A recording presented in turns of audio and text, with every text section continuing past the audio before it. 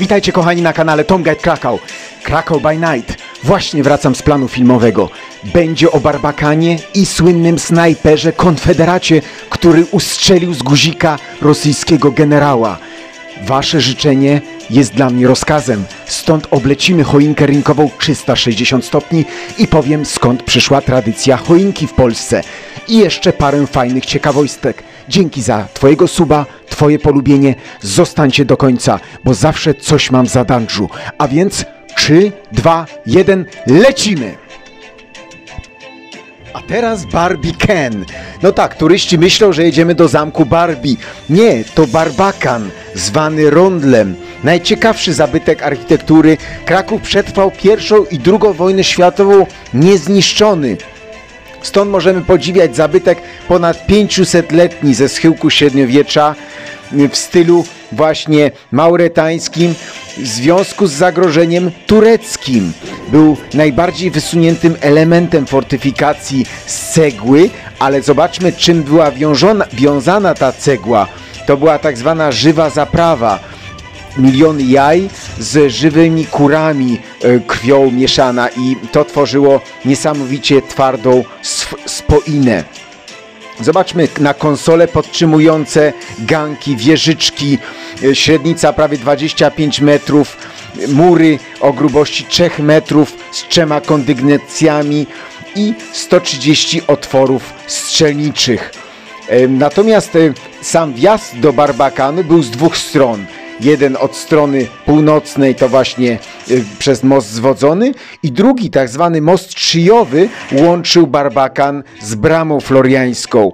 Więc była to zarazem też pułapka na wrogów. Jeśli wróg wpadał do Barbakanu, podnoszono mosty zwodzone, no i mieliśmy jeńców, którzy byli skazywani na pewne prace dla miasta bądź budowę nowego przedpola.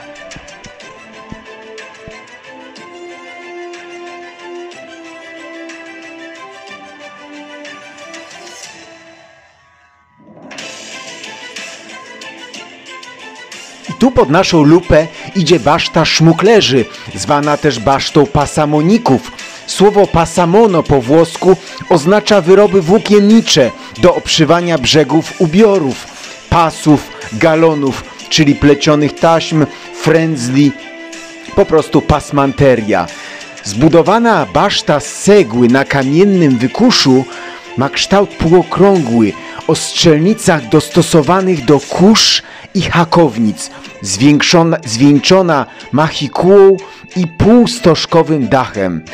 Tu mamy, za to na Barbakanie, tablicę upamiętniającą słynnego pasamonika Marcina Oracewicza, który obronił Kraków guzikiem przed Rosjanami. I tu z końcem XIX wieku na murze Barbakanu umieszczono tablicę pamiątkową ku czci guzikowego snajpera z Barbakanu. Tu w dniu właśnie 22 czerwca 1768 roku Marcin Oracewicz, mieszczanin i pasamonik krakowski, strzałem z murów miasta zabił pułkownika rosyjskiego, skutkiem czego Rosjanie dnia tego od miasta odstąpili. I tu oto przykład na to, że Polak jednak potrafi.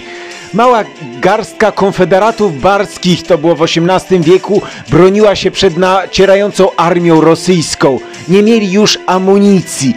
I ten sprytny snajper z Barbakanu wsadził do swojego muszkietu guzik, czyli guz srebrny od żupana, i zabił głównodowodzącego wojskami rosyjskimi generała Iwana Panina.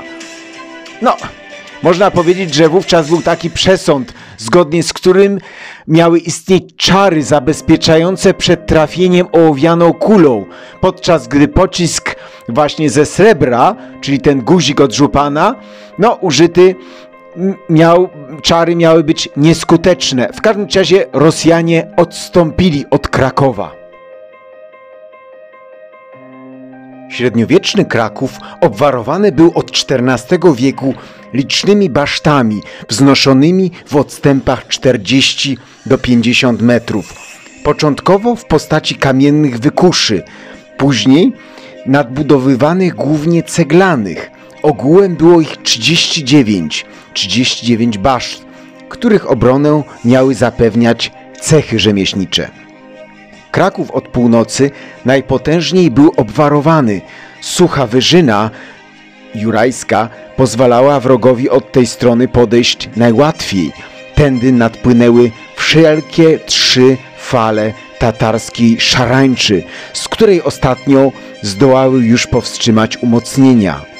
Do murów tuliły się małe domki ubogiej ludności, byle jak klecone, bo za każdym razem szły w perzynę, by nie przeszkadzać obronie.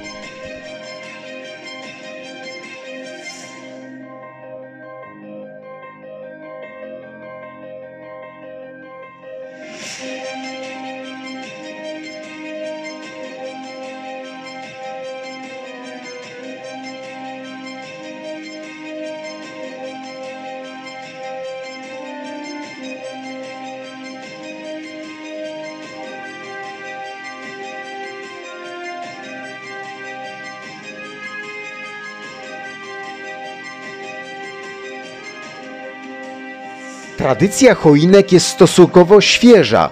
Narodziła się w Alzacji, gdzie ustawiano drzewka i ubierano je ozdobami z papieru i jabłek, nawiązanie do rajskiego drzewa. Wielkim zwolennikiem tego zwyczaju był Marcin Luter, który zalecał spędzanie świąt w domowym zaciszu. Choinki więc szybko stały się popularne w protestanckich Niemczech. Początkowo były wieszane pod sufitem, czubkiem do dołu. Do Polski tradycja choinki przywędrowała wraz z niemieckimi protestantami w czasach zaborów i początkowo spotykana była jedynie w miastach.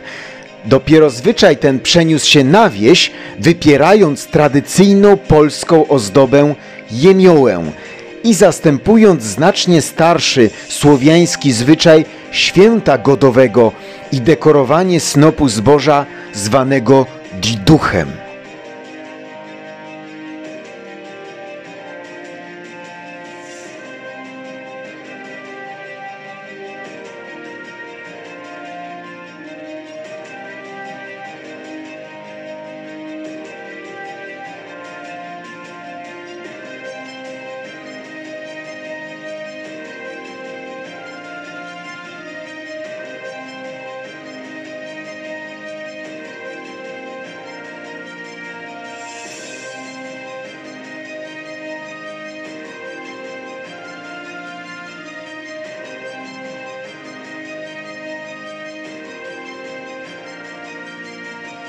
Jak widzicie, kochani widzowie, udało mi się Wam coś przekazać, znowu parę ciekawostek. Dziękuję pięknie za subskrypcję, polecanie mojego kanału Tom Guide Krakow, wciskanie dzwoneczka o powiadomieniach są niezwykle ważne i życzę Wam super kolejnych dni i do zobaczenia już za 3 dni o godzinie 18:00 kolejna premiera.